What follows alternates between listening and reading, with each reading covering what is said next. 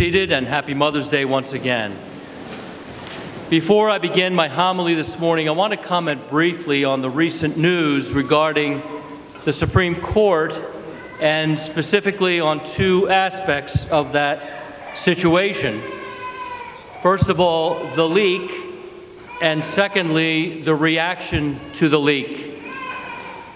I believe that the leak of the court's pending ruling in the Dobbs v. Jackson case, a ruling which would, in effect, overrule and rescind Roe v. Wade, is one more example of the corruption that has infested so many of our institutions in recent years, especially so many of our government institutions.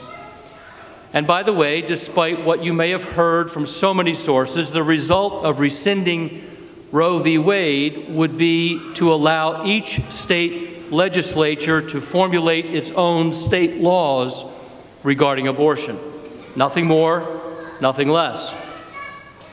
Secondly, we have seen a reaction from the pro-abortion side to that potential ruling, including from many in the media and many Democrat office holders, not the least of which came from the President of the United States, a reaction that is both so dishonest and so outrageous that it illustrates once more the demonic nature of support for killing unborn babies in the womb. It has, in effect, become a demonic obsession for many, many people in our culture. And if the official ruling by the court is as expected, we should anticipate an even greater flood of evil reaction in our nation. So my encouragement to you this morning as I bring these remarks to a close is to pray for our nation, and to be prepared to respond in love, in humility, and above all, in truth. Heeding the words of St. Paul, do not be overcome by evil, but overcome evil with good. Okay, now to my homily. I'd like to back up a few verses to the logical beginning of today's gospel passage from John chapter 10. I'm going to back up to verse 22 because that really is the logical beginning of this account. It was the feast of the dedication at Jerusalem. It was winter, and Jesus was walking in the temple in the portico of Solomon. So the Jews gathered round him and said to him, "How long will you keep us in suspense? If you are the Christ, tell us plainly." How long will you keep us in suspense? If you are the Christ, tell us plainly.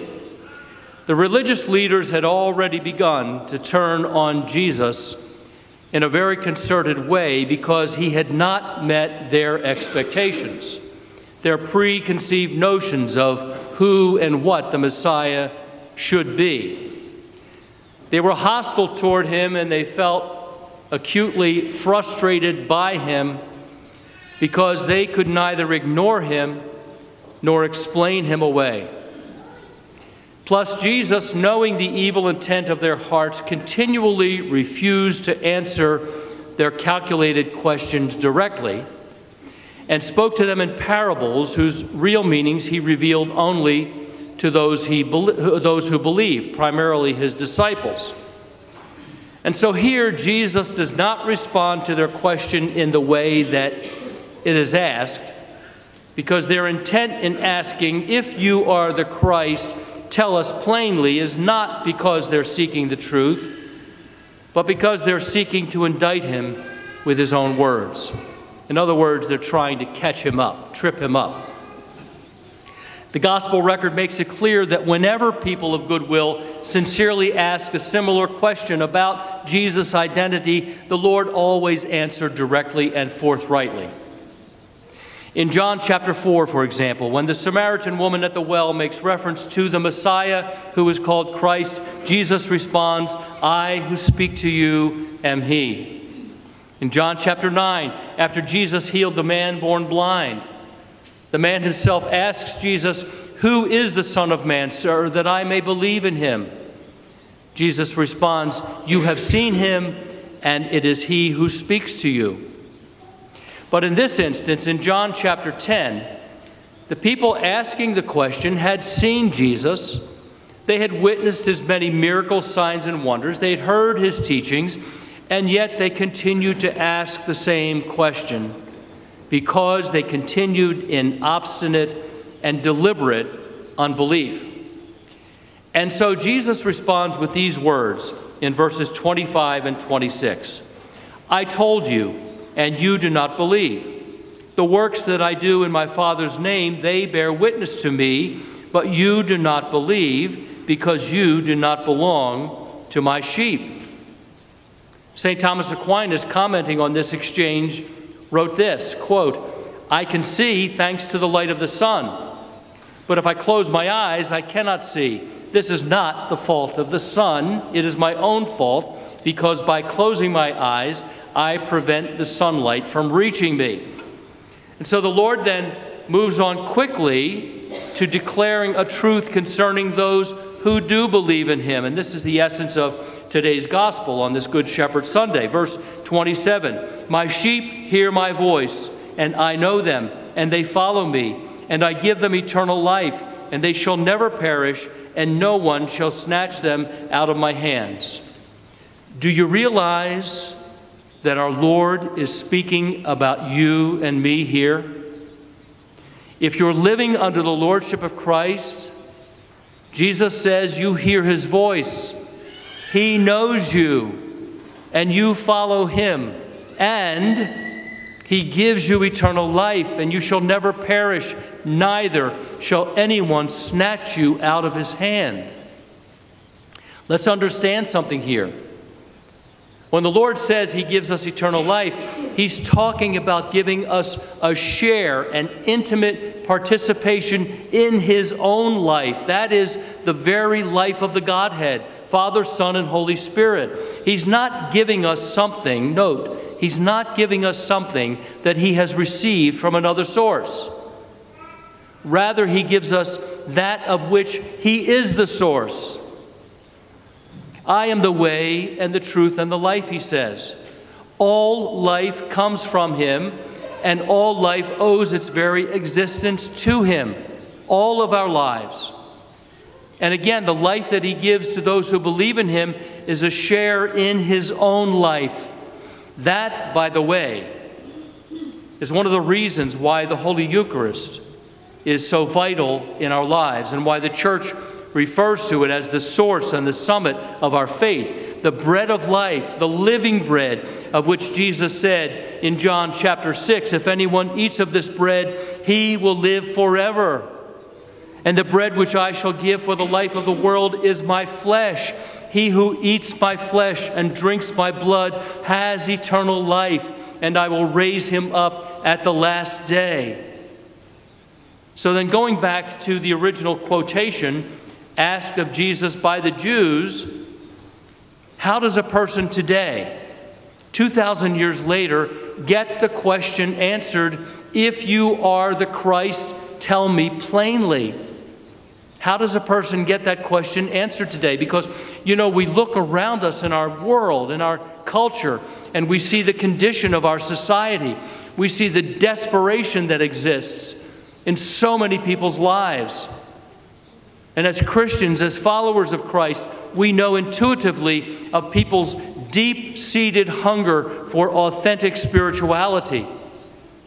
But we also see so many examples of people looking for that spirituality in all the wrong places. Some of you may remember a story I told some time ago about an experience I had one day in Safeway. Now, as soon as I say that, I realize that a few of you have been assuming that because I'm a priest, groceries miraculously appear on our kitchen countertop every week. But no, I go to the supermarket. But anyway, on that particular day in Safeway, I couldn't help but notice a young woman, probably in her 20s, whose path crossed with mine several times. What struck me about her, frankly, was what appeared to be first of all, a very angry demeanor and the great lengths that she had gone to make herself both obvious and unattractive. From her wild, multicolored hairdo to her deliberately ragged clothing, including combat boots, by the way, to her countless piercings and disturbing tattoos. Now, I have to admit, I am a curmudgeon, so that kind of stuff does create a reaction to me, but this one was particularly obvious on this particular day. And the thing that stood out the most was her eyes. Her eyes. They were both surrounded with dark painted black circles that made her eyes take on the look of death. I remembered wondering to myself as I saw her, what does it take to make this person, created in the image and likeness of God, to disfigure herself so? Part of my answer came out in the parking lot as I saw her getting into her little blue car with no less than 15 bumper stickers on the back, most of them with occult or otherwise anti-Christian symbols and sayings on them, and one in particular that caught my eye, which read, "Born okay the first time." Born okay the first time. In case you don't get that, it's a veiled and cynical declaration of her rejection of Jesus' words in John chapter 3, "You must be born again," or "You must be born anew in order to enter the kingdom of God." The 17th century French Catholic philosopher Blaise Pascal wrote these words, quote, "There is a God-shaped vacuum in the heart of every man, which cannot be filled by any created thing, but only by God the Creator, made known through Jesus Christ." 1,200 years earlier, St. Augustine, the great St. Augustine, wrote something similar in these words, quote, "Thou hast made us for thyself, O Lord, and our hearts are restless until they rest in thee." Our hearts are restless until they rest in thee. And so let me take a few moments to make this personal by asking you a personal question. Is there a restlessness in your heart this morning? And I'm not talking about the restlessness of the culture, the restlessness of the world, the things that are swirling around us that create anxiety. I'm talking about something a little bit deeper today. Is there a restlessness in your heart this morning that you don't understand and that you can't resolve? Do you lack an abiding sense of inner peace in your life, even though to all outward appearances you've got it all together? Maybe it's a general sense of dissatisfaction and uneasiness and malaise about the state of your own soul. You may be a lifelong Catholic, faithful to all that the Church teaches, coming to Mass every Sunday and making regular use of the sacraments, and still be restless. A fact that itself may actually make your restlessness all the more frustrating because you don't understand why your faithfulness and your devotion don't resolve the restlessness. Well, if that is an apt description of where you find yourself today, I want to encourage you with a very basic but very crucial truth. Are you ready for it? Here it is. The answer to what you are seeking is Jesus. Now, don't say to me, "Well, duh."